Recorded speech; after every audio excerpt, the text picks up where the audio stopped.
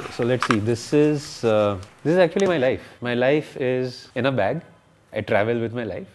I'm flying all over, collecting all these various cards along the way. Let's unpack this. MC Escher is a master on tessellation, geometry, blocks, cubes, relativity, distorted spaces, illusions that completely defy your mind. Martin Gardner, mathematics, machine. To me, there was no better fantasy world than the world created by J.R.R. Tolkien. Tango's old Chinese puzzle, something what hackers do. They have to do things with limited resources. And it is out of these limitations that creativity springs forward.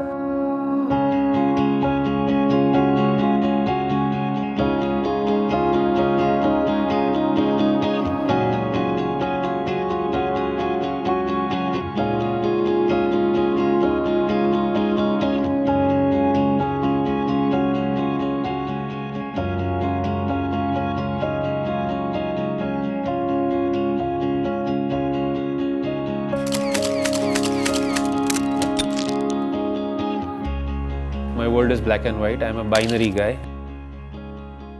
I grew up on a diet of comics. This is where I got a lot of my creative inputs. I hated mathematics as a kid. It was until I started reading Martin Gardner. What's the mathematics behind puzzles? For 'tis from the light that light will dawn, and then shines forth the eagle's cross. This statement has brought to me is one revelation that you have to position yourself at the right angle with the light. And sometimes just repositioning yourself in relation to the light source can bring about a completely dramatic picture. I was walking in a plaza in Barcelona, and I was walking around taking normal pictures, the usual stuff, kids feeding pigeons. There's no drama in those pictures. So I walk around, position myself against the sun. The people are no longer the subject, the shadows are the subject. And then at the right moment, a girl comes in and feeds the pigeons. And that's when I click the shutter. The other thing that I like to bring to my photography is contrasts. It is not just contrast about light and shadow, it's contrast about concepts. Happy with sad, big with little, many with few, dark with bright. Another interesting situation was in Dusseldorf.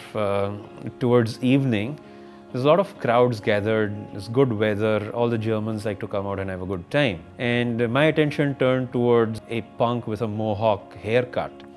My objective was to try and avoid the crowd so I could get a clear picture of him.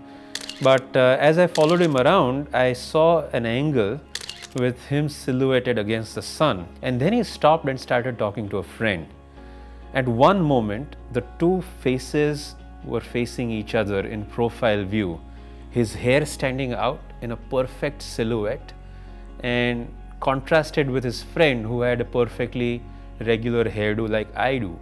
And to me, this picture spoke volumes of hair, of contrast, of styles, of personality, of same but different.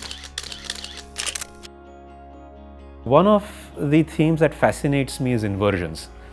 What happens if you invert the position of yourself with a light source? The main subject becomes a background, the shadow now becomes a subject. Simply by inverting your point of view with the light source, you've brought out a very different subject which previously used to be not observed.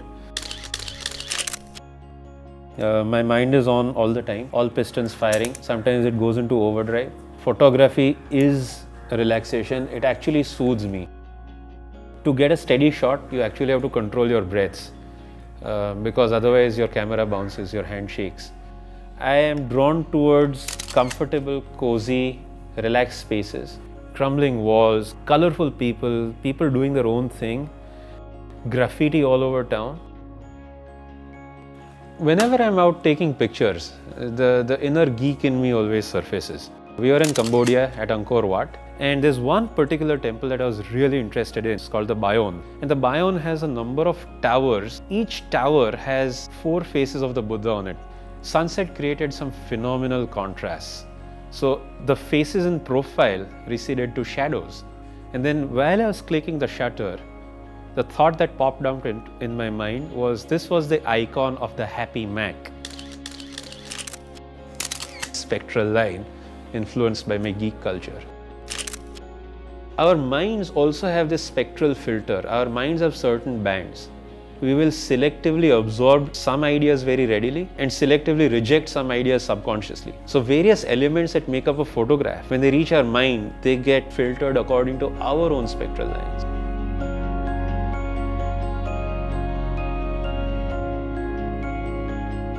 And I read a poem written by some genius, and it goes, "One day, a mad meta poet with nothing to say wrote a mad meta poem that went one day. A mad meta poet with nothing to say wrote a mad meta poem that went one day. A mad meta poet with nothing to say," and it just keeps on going on. And towards the end were the words he chose to bring his mad poem to some sort of close. Were the words he chose to bring his mad poem to some sort of Were the words he chose to bring his mad poem to some sort of close. So every iteration has to be closed, and this is the end. This is tail recursion. So I really have nothing to say.